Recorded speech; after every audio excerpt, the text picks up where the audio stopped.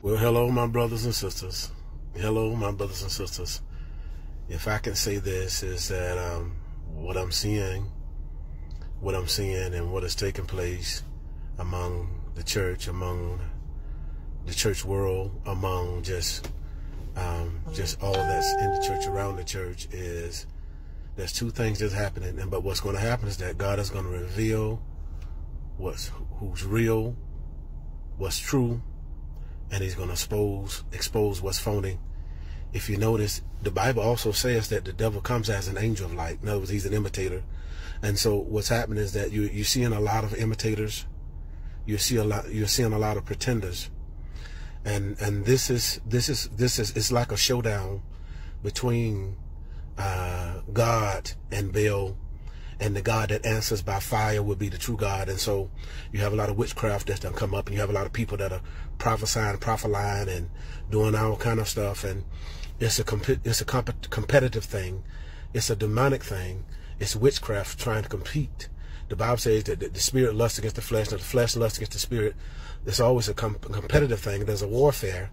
And so this is what's happening. And so what's going to take place is those people who are true and full of God and walking in the substance of God and walking righteous before God, signs and wonders are going to follow them.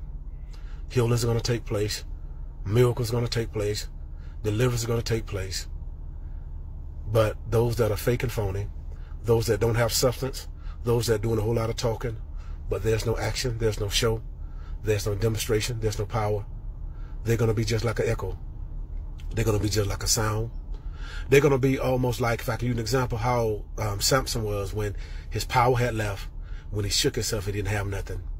Many are going to shake themselves and they ain't going to have nothing.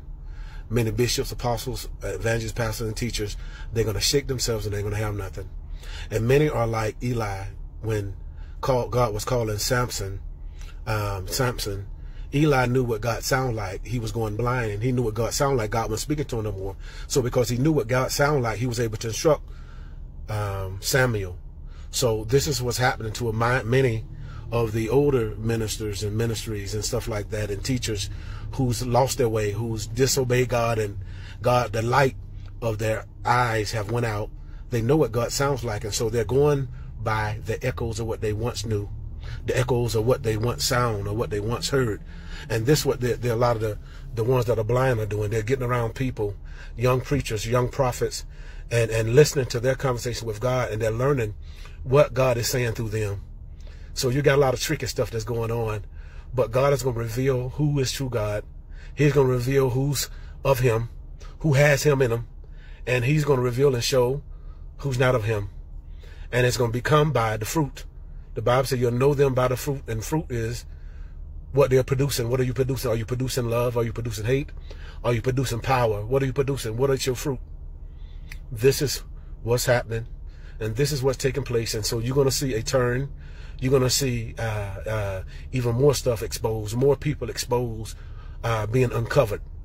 God is uncovering unrighteousness. God is uncovering sin. God is uncovering wickedness. God is bringing judgment in many areas and many levels at many stages. And it's just the beginning. It's just the beginning. God bless you. Have a good day.